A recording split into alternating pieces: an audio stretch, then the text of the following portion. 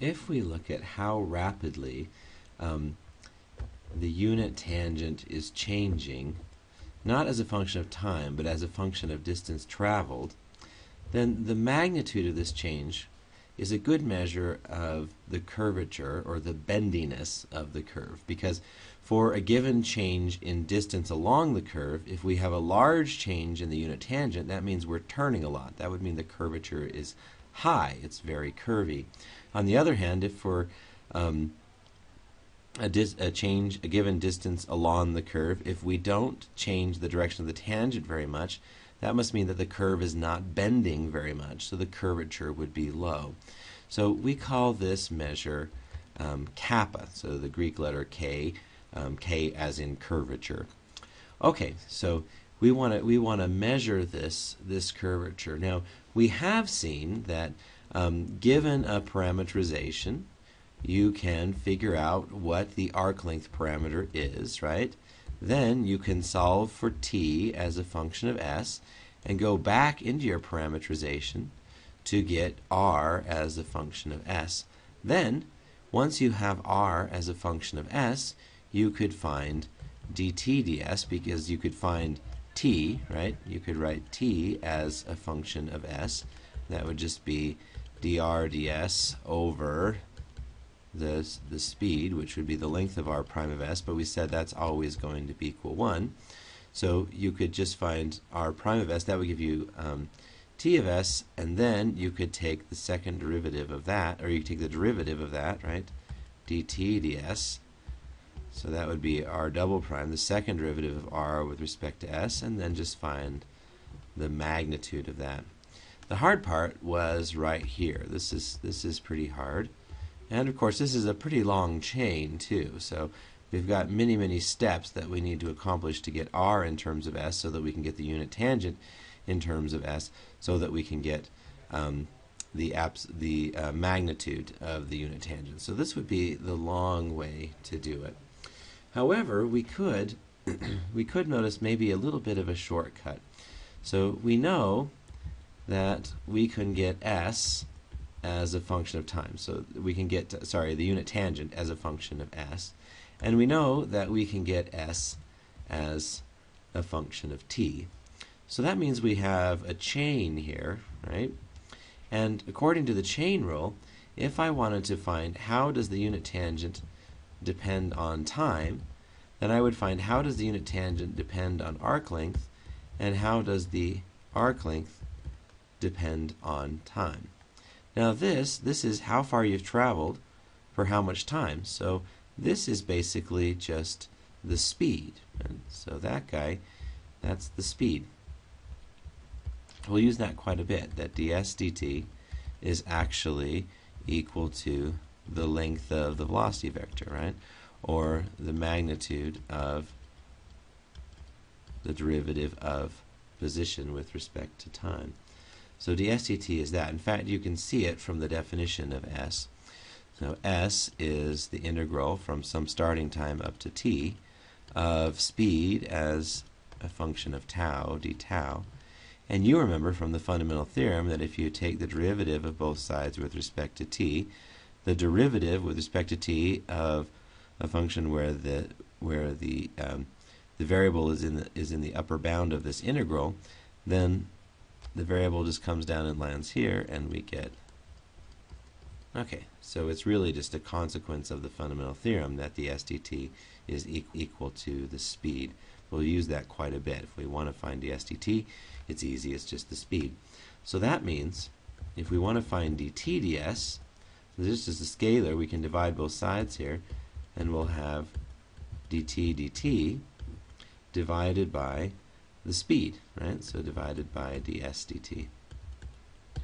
This may offer us a faster way to do it, because we'll never actually have to find, in order to find dt ds, we'll never actually have to find s, right? Because in order to find, we can start off with r, and given r, we can find t, and given t, we can find dt dt.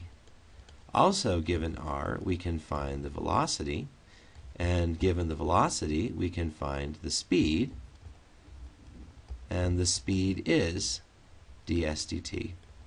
So we could find these two things and then divide them, and that will give us dt ds. The last step will be to take the magnitude. So if we want the curvature kappa, we'll take the magnitude of dt ds, right, which would just be the magnitude of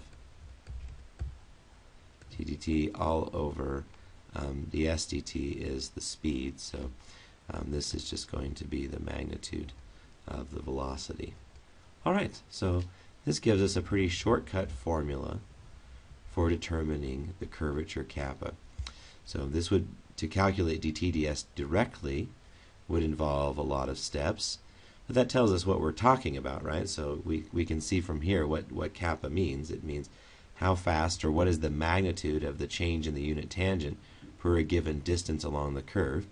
So if kappa is high, it means that the change in the unit tangent is large, so the curve is curving a lot.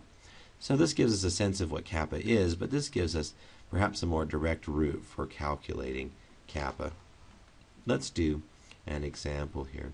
So we know that we want to find kappa for this curve, and we know that kappa is equal to the magnitude of dt dt all over the speed. So in this case, first we need to find t, right? So t is the velocity, the unit tangent is the velocity divided by the speed. Okay, and the velocity in this case, the derivative cosine is negative sine, so we have negative a sine t. The derivative sine is the cosine, so we have a cosine t, and the derivative of 0 is 0, all over the speed, which in this case would be a squared, the square root of a squared sine squared t plus a squared cosine squared t, and that would just be a squared. And if we assume that a is a positive number, well, anyway, we could just get let's assume that a is positive, so that that's just the square root of a squared is just a. Then we get minus sine t and cosine t. Okay, so there's t. Now, in order to get kappa, I have to find the derivative of the unit tangent with respect to time, which, if I take the derivative of this, is going to be the derivative of sine is cosine, so we get minus cos t and minus sine t.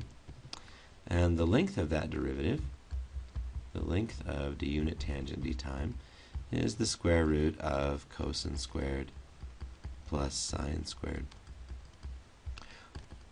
Okay. And that's 1. Because cosine squared plus sine squared is 1, and the square root of 1 is 1. All right, so now I think we can get kappa. We already figured out that the speed here was equal to a, right?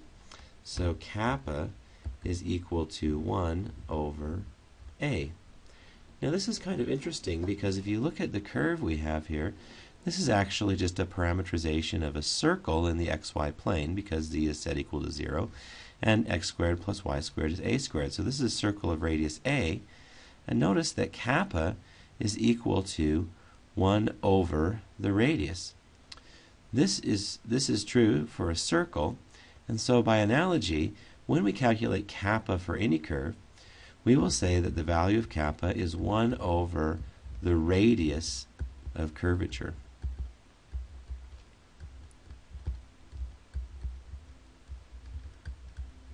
So really what we're saying is, if we have some curve, then that curve could be approximated by a circle that just touches the curve, right? So there's a circle with that same curvature that just touches the curve. Now it actually just kisses the curve, and in Latin the word to kiss is to osculate, and so this is called the osculating circle. It's the circle with the same curvature that would just fit right in that curve.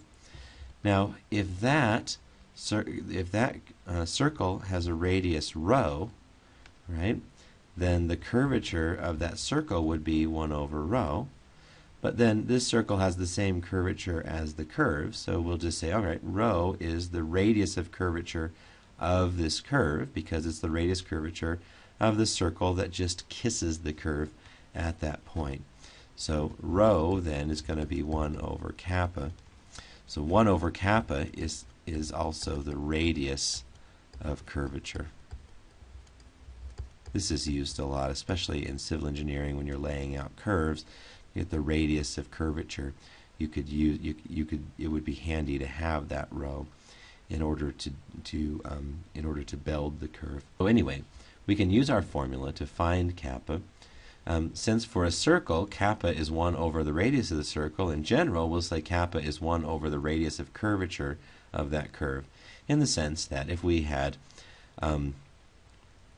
a circle with that radius of curvature, it would match up perfectly with that curve. So the radius of curvature is actually the radius of the osculating circle.